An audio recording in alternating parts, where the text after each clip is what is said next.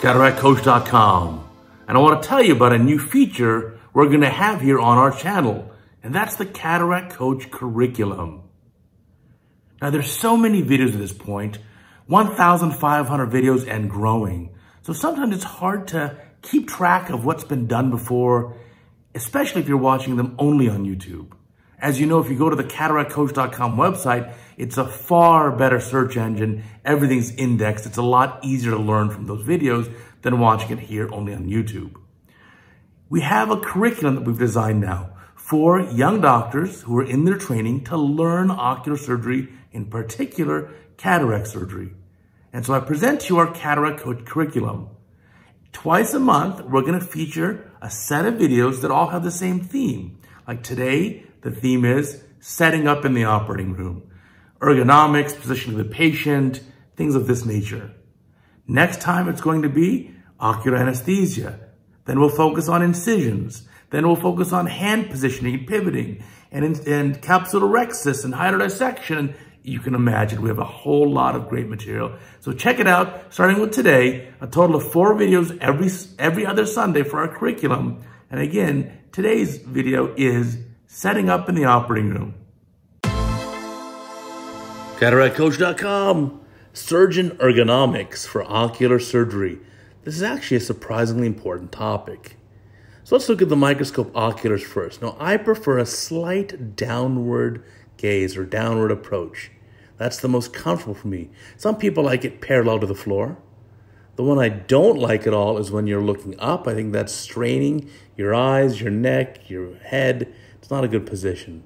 So decide what angle you like in the oculars. I suggest a slight downward tilt. Now let's look at the phaco foot pedals. We've got the 2 foot pedals here. I traditionally have the phaco pedal for the right foot, the microscope on the left foot. You want to have the pedals in front of you. You look down at the oculars as we showed you at that specific angle, adjust it for your comfort. Remember, if you have the oculars more flat or parallel to the ground, then the scope height's going to change very significantly, and that's that uncomfortable position of looking up. So I like a slight downward tilt. I think that's the most comfortable. And now look, the body's nice and straight, and the hands are there, and that's a good position. Now, if the scope is a little bit farther away from you, now you'll have to lean forwards, and that's going to put strain and stress on your back. So get the patient's eye a little closer to you so that the scope can be closer to you. And then you can have your back straight up and down with a slight tilt here, maybe even a little less than that. That looks a little bit more appropriate. So back nice and straight, your back's perpendicular to the ground, your 90-degree bend here at the elbow joint, and that's a nice comfortable position. Looking at the pedals, again, phaco pedal on the right, the microscope pedal on the left. I tend to operate like this resident is doing, which is just using my socks. I kick the shoes off, and I just use socks to operate. Now look at the focusing tube here on the scope. Now we can have it straight up and down. I like that. I tend to make it perpendicular to the floor of the room. There is an adjustment on the side, and you can tilt the scope and have it more of an angle. Some people like that as well. All of those are reasonable. Obviously, when you're doing surgery in the angle of the eye with a gonio mirror or gonio prism, you'll have to tilt it even more. But my preference for the central tube of our microscope is to have it perpendicular to the floor. And remember, I also like the patient to have their eye with the iris parallel to the floor. So let's straighten that back out, get it nice and straight. And there's a mark on the side here that tells us when it's perfectly perpendicular to the ground. And we can have that adjusted just so. And that looks great. You want to be very comfortable in the way that you operate. Also, if you have it straight up and down perpendicular, you're going to have a better red reflex. You're going to have a reflection of the light back. This is showing that the focus is in the center. There's a button up at the top here to reset. That'll reset the X, Y, and Z as well as the zoom. So you want to reset that at the beginning of your case. Now look at the oculars. You need to dial in your appropriate prescription. Now, if both of your eyes have the same prescription, they should both have the ocular set at 0. So an emmetropic person and an emmetropic surgeon should have it 0 on both. Now, if you have a little myopia, you may want to dial that in. So here you can dial in a little bit more myopia shown here on the right ocular, a little less myopia on the left. The key here as well is you want to have this dialed in so that you are in perfect focus on the eye at the same time the camera is in perfect focus. If you're a young surgeon and tend to accommodate too much, you can dial a little minus in here, and that'll help absorb that. But make sure the camera is focused the same way. Now positioning here the hands. So there's the patient, iris is parallel to the floor. That's a good position. Setting this up before you do the preparation, before any kind of block, before doing anything. Get the patient in the appropriate position. Now, surgeon should be comfortable first. So surgeon puts his or her chair at the appropriate height, puts the microscope where he or she wants it, and then bring the patient's entire bed or table up or down in order to have the correct focus. So here we go, feet on the pedals, going nicely underneath the bed. That looks great. Surgeon's back is nice and straight, looking slightly down. That looks like it's a good position. There's a 90-degree bend in the arms. Patient's eye is close to the surgeon, so he doesn't have to lean his body forwards. That looks great. And now you can use the control of the bed and bring the patient up or down to get the initial focus. And that is a great start for ergonomics, an important topic when you start to do a ton of surgery. CataractCoach.com. How to drape the eye without touching the eyelids for cataract surgery. Let me show you my technique. Here's how we do it at our Beverly Hills Surgery Center. We place this first drape that has a cutout for the eye and it's adhesive, and that sticks around the face and has a nice seal, and the eyelids are now exposed. We don't touch the eyelids. We're just touching the drape. Now my assistant will use a steri strip and the back end of a Wexel to lift up that upper lid, and now I'll place this tegaderm, and that'll get every single eyelash out of the way. We'll do it for the lower lid as well. And so without touching the skin at all, we're able to drape it so that every single eyelash is out of the way and there's a clear plastic drape around the lid margin. Here's it being done in a different facility. This is not our Beverly Hills Center. It's not me doing this procedure. But I want to just show you a different technique. In this technique, the patient's eyes again exposed, and the surgeon now is going to get a plastic drape.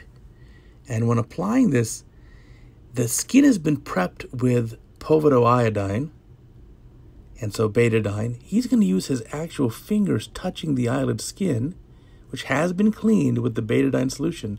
Then he'll put the clear drape down, and then opening up this drape. And this is perfectly acceptable also. Now the question is, how obsessive are you about not touching the skin? The skin was prepped with the betadine solution. It is sterile. Certainly when you operate on any other part of the body, the skin is being prepped in the same way and it's considered sterile. And so now he's incising the drape right down the middle there, putting a little extra towel here to absorb any fluids during the procedure. And then a speculum is going to go inside the eye. And the goal of the speculum is to make sure those plastic drapes encompass and go around the lid margin. So you can see that's very good. Every eyelash is out of the way and underneath the drape. Here comes the speculum being placed. This is a nasal speculum, much like the one that I use. And as the drape is spread apart by the speculum, we'll see that plastic drape will go around the lid margins. There we go. And this also is very effective in getting every single eyelash out of the way. So I'll zoom in here, show you that view. And he's adjusting his speculum. And that looks great. Good exposure. Again, completely isolating the eyelash margin. I think that's the key for our surgeries. Avoids the contamination by oil and or debris. Let's go back to Beverly Hills. This is the same part I showed you at the beginning of this video, how we drape in Beverly Hills. So the cutout drape goes on first and has a built-in pouch there to catch fluid. In my right hand, I have the tegaderm drape that's been cut in half. My assistant will then use a single steri strip and open up that eyelid.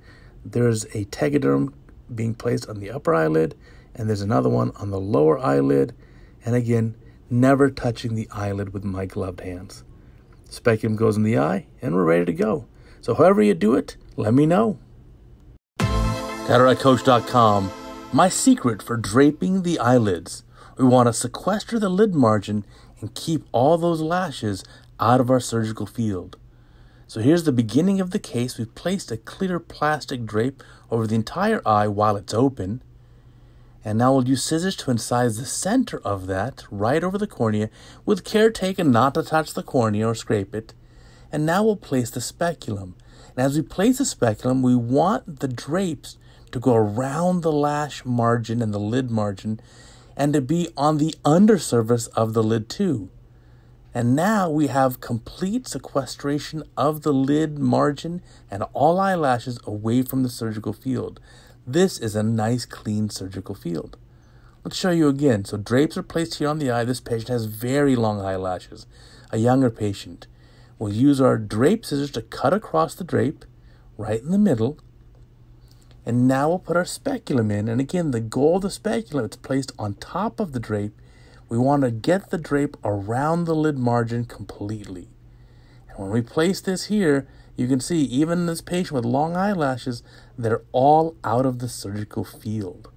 And this is going to make the rest of the surgery easier, better visibility, less oil on the ocular surface, and most importantly, lower risk for infection.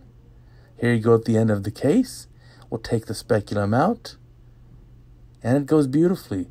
Remember, the source of the infection for endophthalmitis is almost always the patient's own eyelashes and eyelids. So there you go, the drape comes off, and that eye looks great. The incision's already sealed, so it's a sterile environment. Now, don't do it this way. Here's an anonymous surgeon. Please do not drape the eyelids like this. You see the lash margin is exposed. The eyelashes are touching the ocular surface. The drape is blocking part of your surgical field, your view. This is a very high risk for endophthalmitis, especially if you look carefully, the posterior capsule is already ruptured in this case. So you definitely need to do a better job of draping the lashes. You do not want the eyelashes or lid margin exposed to your surgical field for intraocular surgery. Very important to get them completely draped out of the way. So this is the method that I like to do. Now here's another case of good draping. This is done by my resident. So it's been placed over the eye, big plastic drape, incised down the middle. Now after the prep with povidone-iodine, you need to make sure it fully dries so that these adhesive drapes will stick. They tend not to stick to the corneal surface or ocular surface because it's wet, which is good, but it will stick to the eyelid margin. So the speculum now is placed, and you can see this is a small pupil cataract case. And as we open that speculum, it wraps around the lid margin. So we have a very nice exposure with no lashes in the surgical field. Now we're ready for surgery. And this works very well for the vast majority of your cases. Here's an unusual case. This patient actually had eyelashes coming out of that medial canthal area. So those we couldn't drape as effectively, but still, our surgical field was quite clean. So please take pride in your draping, do a beautiful job, and let's sequester those lids and the lid margin. Check out CataractCoach.com, our teaching website. A lot of great material. Click on the link there to get our free email every day. You'll learn something brand new. Thanks. CataractCoach.com. Keep the iris parallel to the floor during cataract surgery. It's actually very important to have the proper eye position. So this is a patient who's having routine cataract surgery. Again, fairly routine case. Everything's going to go just fine. But look at the image of the Purkinje reflections. Those three lights right in the center. That looks good. At this point, the patient's eye is in a totally normal position. So this is iris parallel to the floor, and the surgery proceeds very well. It's very easy to do. This requires the patient keep their chin up. So at the beginning of the case, I like to actually tape the patient's head with paper tape to the operating room table in the appropriate position. Now, it's not a very strong tape, it's just paper tape, but it just serves as a gentle reminder to the patient to keep their head still and look at these lights. And when they do that, you can see certainly this part during the capsulorhexis, everything's easy, it goes great. It's a beautiful dilation. We're finishing our rhexis, using those forceps to measure to make sure it's the appropriate size. This should be just about a 5 millimeter rhexis, and at the end here we can measure it if we need to.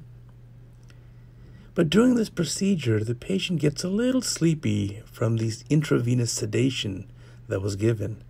And because of that, the patient ends up moving the head. And that primarily means the chin going down. So with the chin down, you can see a little of it now. Look at the Purkinje images, which are no longer in the center of the eye.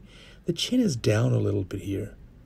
Now, when we have two instruments in the eye, such as the phacoprobe in the right hand and the chopper on the left, with two instruments fixating the eye, we can move the eye back into primary. So we'll buzz in the center of the nucleus, chop the nucleus in half, take out each half.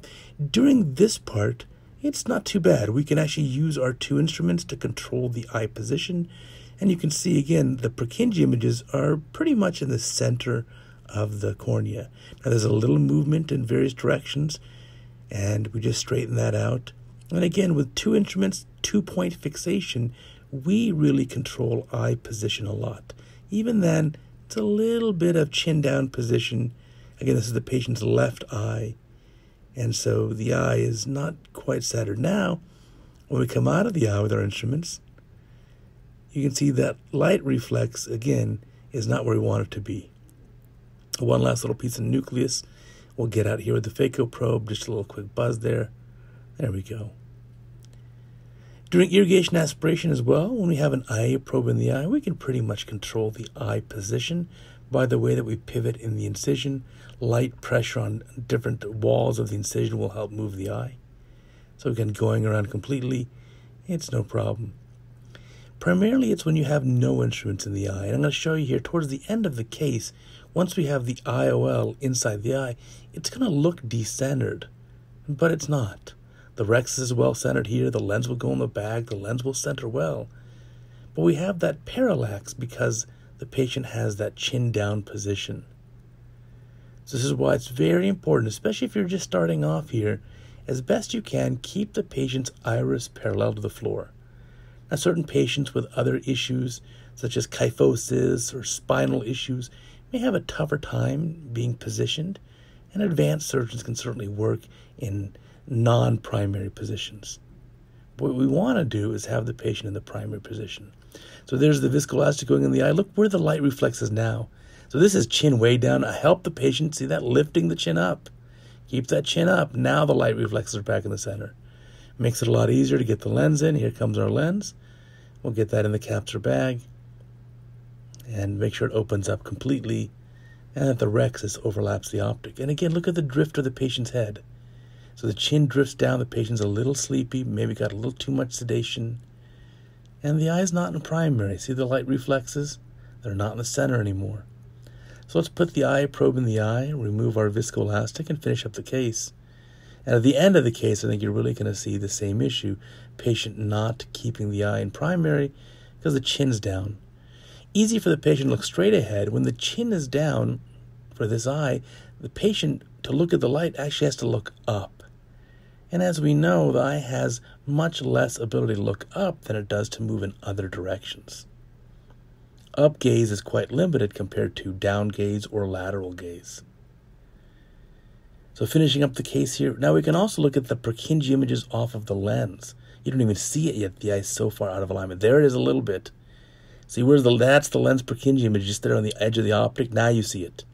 So if this eye was perfectly lined up, you'd see both Purkinje images at about the same position. But now look, where is that second Purkinje image? Actually, it's the fourth image. That's the one that's inverted. Yeah, it's not even on the IOL optic.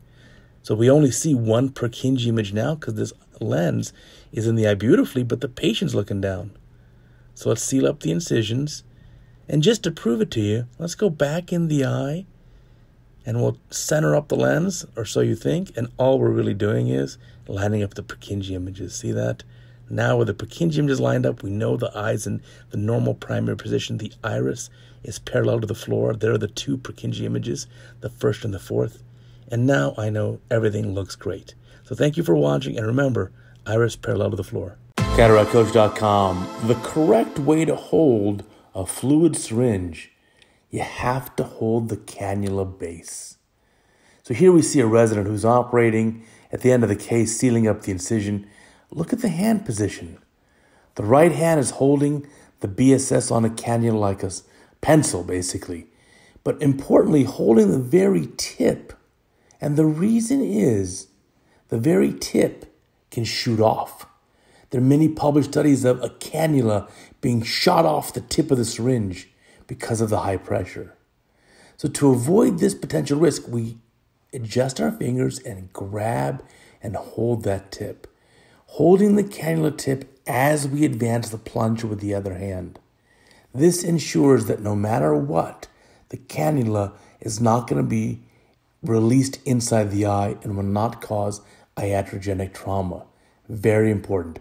Every cannula you hold should be just like that.